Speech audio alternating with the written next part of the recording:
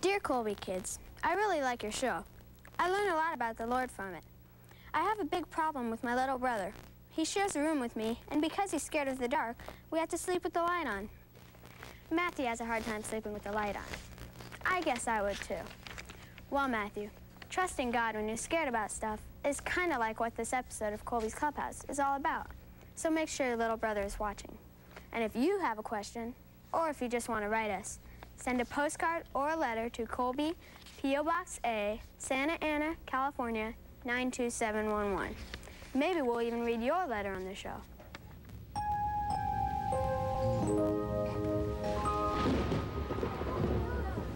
Oh, that was loud. It's okay, Brittany. You don't have to be scared. We're inside. But what if a lightning bolt hits the clubhouse? Well, lightning usually only strikes tall buildings, Brittany. And, well, my clubhouse is not very tall. And besides that... Colby, why did God make scary noises anyway? Well, I do not know why he made scary noises, but I do know that God's ways are perfect, even if we don't understand them.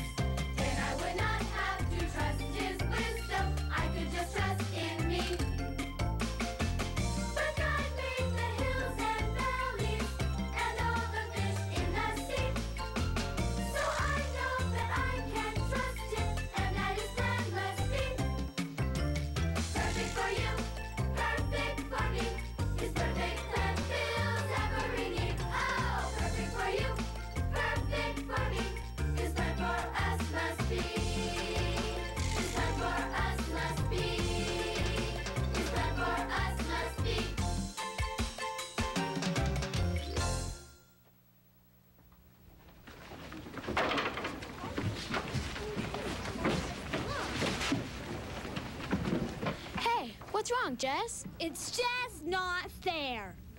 What is not fair, Jessica? My doctor just figured out why I'm so small. What do you mean? See, I know I've always been short, but I'm like a whole head shorter than anybody else in my class. Oh, my. So my doctor did some tests, a lot of tests, actually, and he figured out I'm missing some kind of hormone that makes kids grow.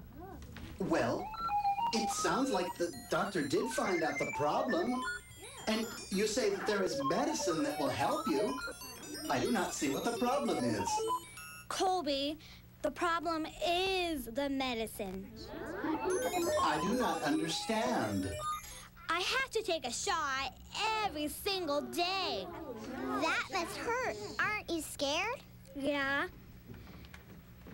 It's just not fair. Other kids don't have to take shots just so they'll grow. I have a friend who has to take insulin shots every day for diabetes. When she found out, she was really scared too. But she got used to it. Now she even gives the shots to herself. It's still not fair. I know it seems that way, Jess, but just remember that God is always right there with you, every moment of every day.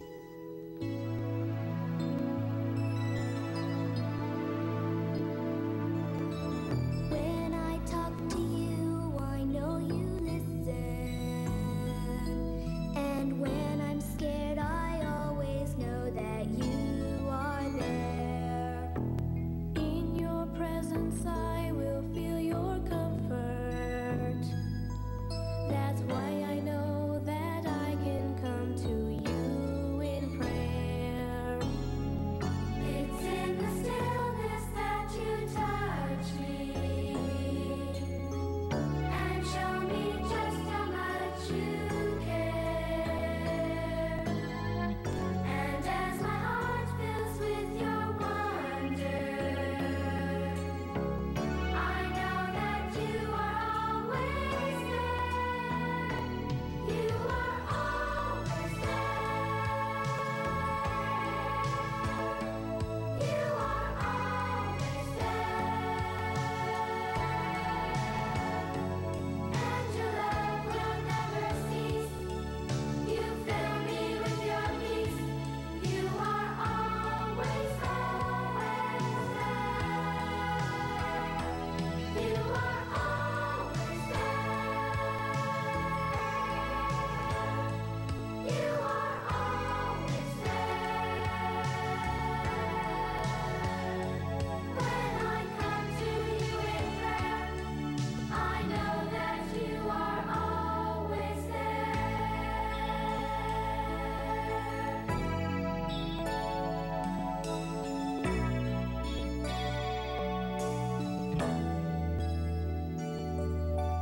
There are times when I have been too busy, and there are times when I don't take the time to pray.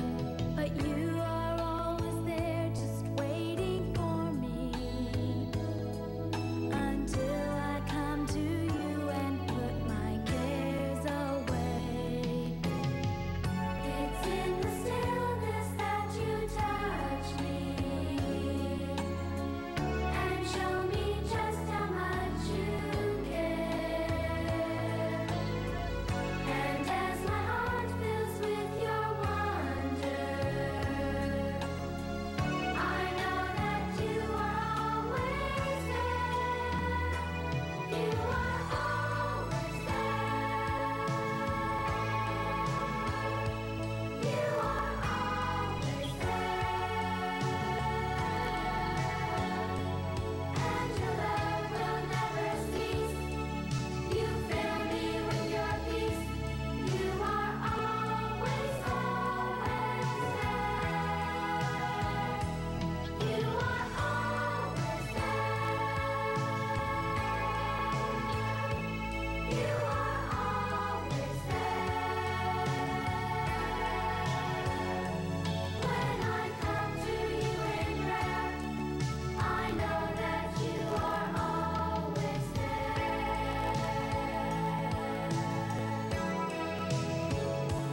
When I come to you in prayer, I know that you are always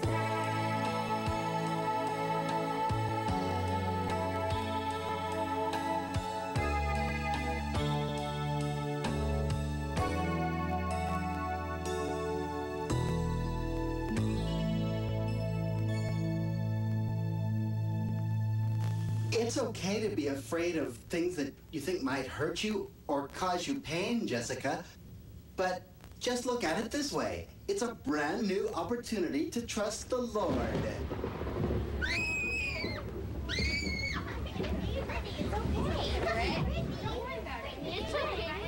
It's okay, Brittany. You can come out now. Yeah. Come on. Yeah, think the clubhouse is still standing. Man, that was the best one yet. And the loudest. Well, God made the noisy thunder, Brittany. And he made the rain and the sunshine, too. And if you take a look outside, you'll see that a thunderstorm is a pretty awesome display of God's power.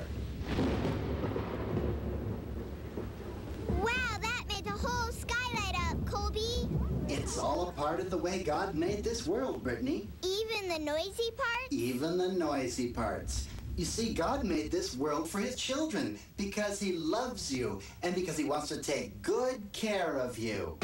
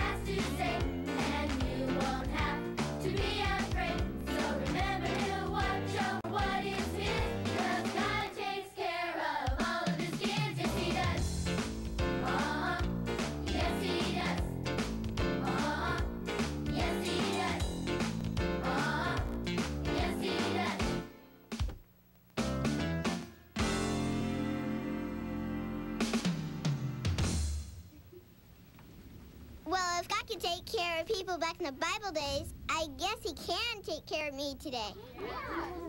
But Colby, didn't people get scared back then too? I mean, there were wild animals and armies attacking and all sorts of stuff I'd be afraid of.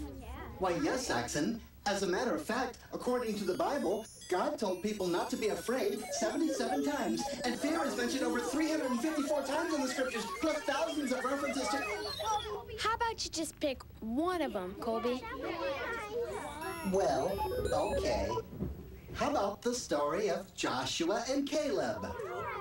When they all came back to tell the people about the promised land. That's right. Here, take a look at my monitor.